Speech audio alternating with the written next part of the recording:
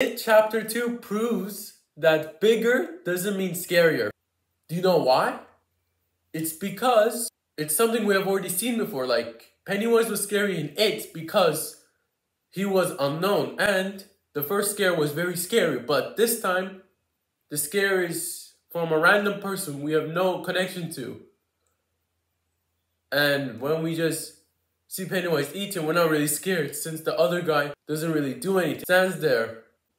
The previous one was 2 hours, but if you have to watch a 3-hour movie, you would expect it to be good, right? Like the Batman, Avengers Endgame. But this movie, no, it's not good at all. Furthermore, this movie had a bigger budget than the last movie, and yet it made half the money the last movie made. It made a lot of profit, at least. So that's a good thing, right? Good job.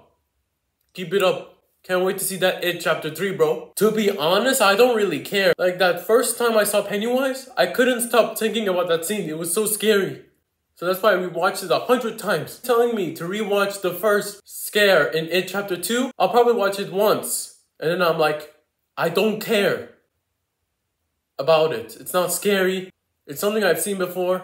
He just bites his heart or head off. And that's all he does. That's it. So overall, I did not have a good time watching this movie. I hope you guys enjoyed this video. Don't forget to like and subscribe.